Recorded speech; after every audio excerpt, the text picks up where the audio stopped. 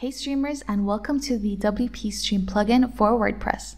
With WpStream, you can go live, create video on demand, and monetize all your video content with WooCommerce.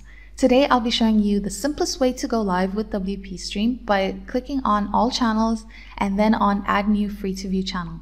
So we first want to set up our channel, and this is where we will go live. So add your title, your bio, any featured images, tags, categories, and things like that. Once we're happy with everything, we will click on Publish. And before we can go live, you will see that your channel is off. We will need to turn it on. So to do that, click on the button right over here.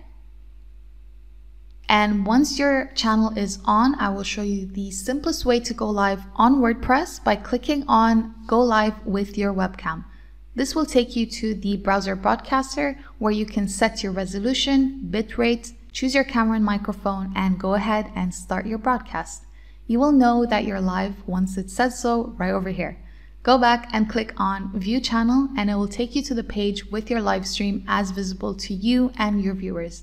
As you can see, the viewer count is right on top. Your viewers can go picture-in-picture and full screen to enjoy the full screen experience. Once you're happy with your broadcast and decide to end it, go back and click on Stop Broadcast. If you go back, you will see that the live stream would have ended and the following message will appear.